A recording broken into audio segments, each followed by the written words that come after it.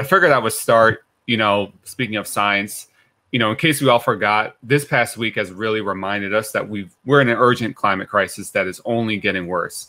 You have a brutal heat wave in the Northwest, a heat wave in the Northeast. You see videos now of infrastructure literally melting because of the heat, and you have the ocean literally on fire. So we need all hands on deck to address the climate issue, and we need to consider all options available. And so in this spirit, I kind of want to highlight a recent article by Jacobin founding and editor Bhaskar that was in The Guardian recently, where he makes the case for nuclear energy to be a big component of the way we cut CO2 emissions. So this is, of course, very controversial topic among the left and the environmental movement. And I'll admit, I'm not that knowledgeable about this kind of stuff. And for a long time, I believed that nuclear really is just too dangerous to be thought of as a major way to combat climate change. But my thinking has changed and evolved on this over time. And I think we should seriously consider some of the points in this article. So, this article comes on the heels of the Indian Point nuclear power plant in New York being shut down. So for years, that plant provided the vast majority of New York City's carbon-free energy, not to mention it employed a lot of unionized workers. So since it got shut down, there's already been a big increase in CO2 emissions. So in the article, he points out the first full month without the plant has seen a 46% increase in the average carbon intensity of statewide electric generation compared to when Indian Point was fully operational. New York replaced clean energy from Indian Point with fossil fuel sources like natural gas. And we see similar trends in countries like Germany, where a very powerful environmental movement has forced the phasing out of nuclear plants. But the problem is this energy is being replaced by fossil fuel sources and leading to more CO2 emissions, not less. And so in the article, Bhaskar claims that it's very hard to develop wind and solar to capacity without a foundation in nuclear energy. He claims there are just a handful of large economies that have already mostly decarbonized their grids.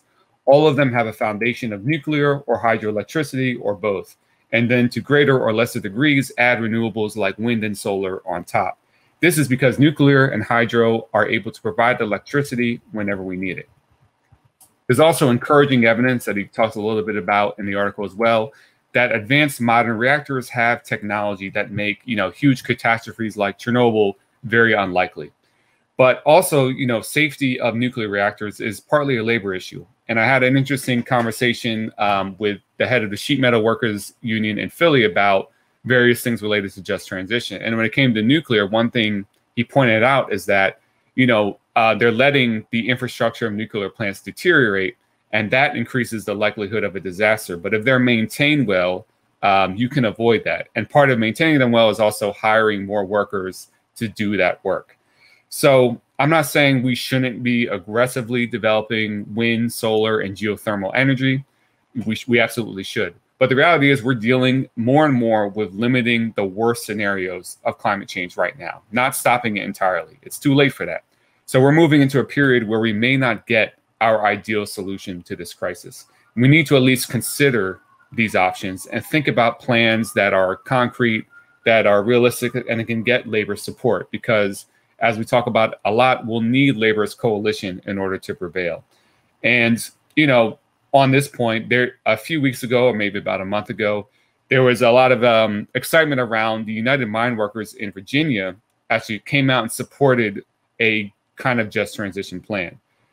Inside that plan, however, was support for carbon capture or storage, which is another very controversial issue within the environmental movement.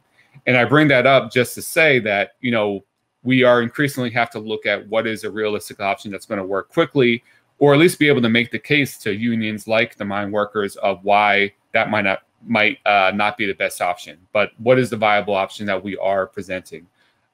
So, Kay, I don't know what you think about all this. Again, I want to be clear. I'm not saying like let's just go nuclear. Let's just go all the way with that. But I think Bhaskar's article was good because it really made me rethink some of my assumptions, and I just think we need to hear out these ideas a little bit more. Yeah, no, totally. And I think how you framed it right now was pretty fair.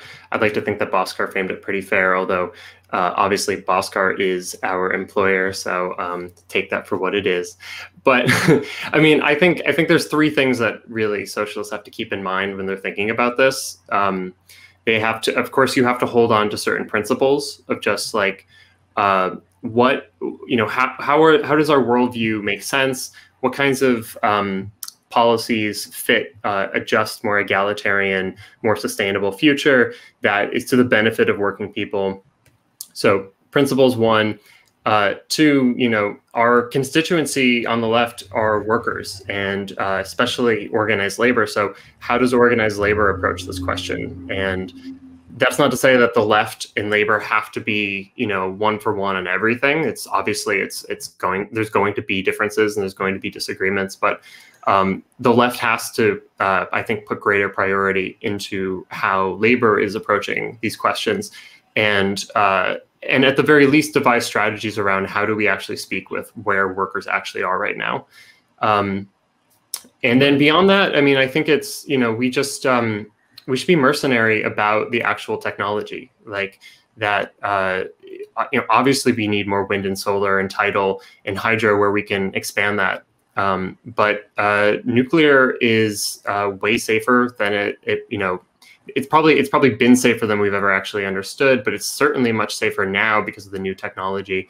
And so the choices in front of us, if we are to survive climate change, I mean, the first choice is that we just don't, which would be bad, and we should try our best not to do that.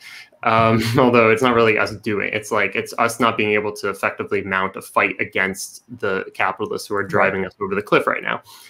But short of that, our options are, it's either going to be some combination of nuclear and hydro and wind and solar, or coal and wind and solar, for the reasons that you and Bhaskar have stated, that you necessarily need some kind of energy source that is stable, that isn't variable, meaning you always have a consistent amount of input from the energy source, whereas the just kind of very obvious points, like it's seemingly too obvious that with wind, it's, you know, you have different patterns of wind. You have some days are really windy, some days are not as windy. With sun or solar rather, you don't always have the sun directly shining on it. So and at different intensities. So the point is that this is a variable energy source and a highly useful and necessary energy source, but we're going to have to rely on one of these more stable energy sources that we can always guarantee a certain amount of power generation from,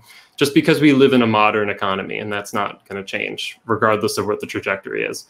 So the option really is, are we going to do wind, solar, and oil and coal or natural gas, or are we going to do wind, solar, and nuclear?